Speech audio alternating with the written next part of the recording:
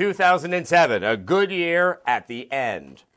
So, pretty much the year is over, so I'll take a moment to look back at everything that happened since January. And you know what? This was a great half year. Now, it started off pretty well because in January we had Lost Planet, and then in February we had Crackdown. And there was this moment like, my God, could every month have a great game? Of course it could, and that would be too disappointing. So then we went through that absolutely horrific drought, and then pretty much BioShock comes out, and it was full throttle to the end of the year of high-quality games, a consistency of which I don't think I have ever seen. Unfortunately, I was exhausted by the end, even slightly burnt out, and couldn't even sit down and play a game for a good week. But really, we saw such good games, and we're getting a sense that a lot of the developers are understanding the technology now, that we only have better games to look forward to. And if you do look at some of the games we know are going to be coming out in 2008, it does look great. Obviously, we have games from Tim Schafer. We're going to have Metal Gear Solid 4. We're probably going to see another game from Insomniac. There's a nice variety of games that are coming out, and there's also that really good sense that they're all not going to come out